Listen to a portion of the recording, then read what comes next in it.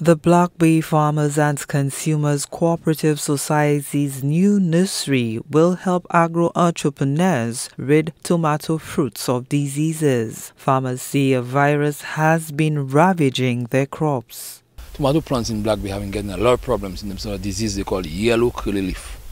And this yellow curly leaf is really dangerous. We plant 10,000 plants. By the time you check yourself, you have nothing left. You invest so much money in that. And right now with this new technology, I believe we'll get rid of this and we'll be able to produce. So when you plant 10,000 plants, you know you have 10,000 plants, and that will be very good for us. The nursery will also serve residents and environs. We currently have a membership of 86 persons, and this nursery will not only serve our members but the general public. So whoever is interested in purchasing seedlings could come to us and place an order. And I think this is a very vital step in terms of consistency in production of tomatoes, especially, which we have had serious issues with over the years. So this is a very welcomed intervention, and I would like to thank the Canadian government through the WUSC project for this assistance. Deputy Director of Agricultural Services Kemuel Jabatis is concerned about the sustainability of greenhouses island-wide. He says farmers should consider designing more climate-resilient structures.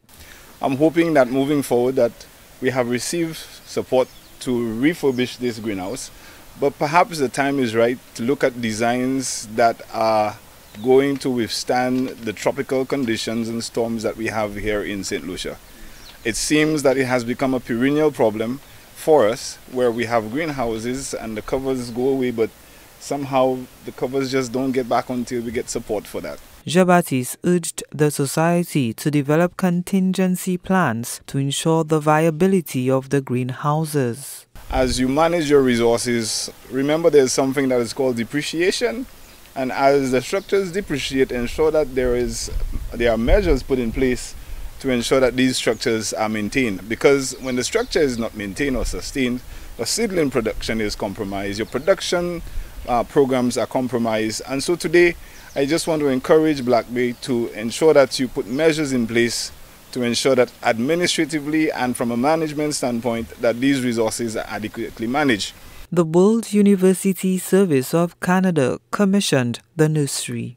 I'm really looking forward to hearing your experiences. I'm looking forward to hearing the experiences from the farmers, from the cooperative, thinking about not only how to produce more and better and more efficiently, but how I understand that the main input here is bringing grafting techniques for tomato onto eggplant.